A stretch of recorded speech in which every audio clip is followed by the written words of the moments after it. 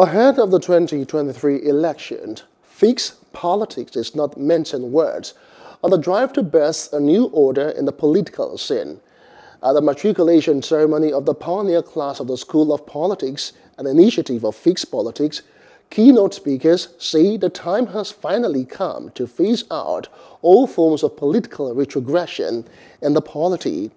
Plus TV Africa's Destiny Momo attends the webinar. Here is her report. Sending the strong signal that the Nigeria project is not just a mere talk. It is worth its salt. Hence, the webinar matriculation ceremony for students of Politics Pioneering Class 2021.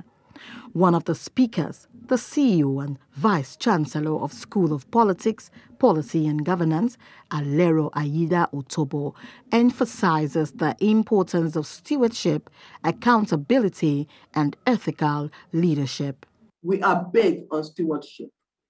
We are big on accountability. We are big on ethical leadership. A moral compass based on integrity, honesty, and respect for the rule of law. We do not break the law. We are big on social justice and inclusiveness. Every Nigerian deserves to be heard. Our desire is that you become an elite force that the nation, our Nigeria, cannot ignore.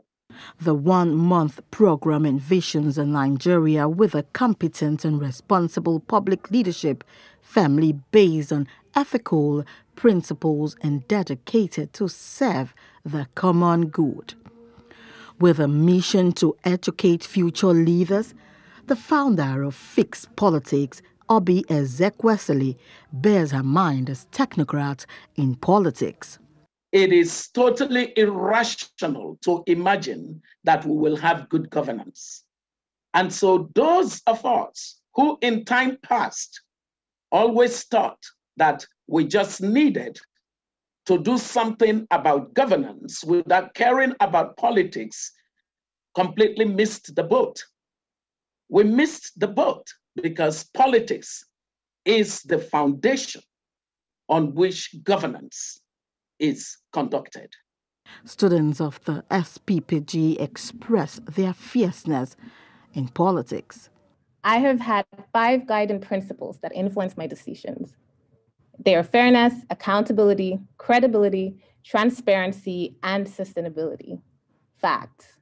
I coined this acronym to remind myself of my desire to continue achieving a society that promotes healthy values as well as principles that will nurture a well-balanced citizenry, which is what we all want as citizens of Nigeria. For this group, the economic destination of Nigeria lies in the hands of this visionary youth.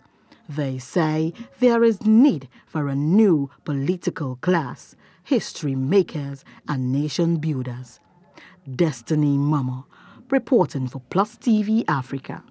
Hello, hope you enjoyed the news. Please do subscribe to our YouTube channel and don't forget to hit the notification button so you get notified about fresh news updates.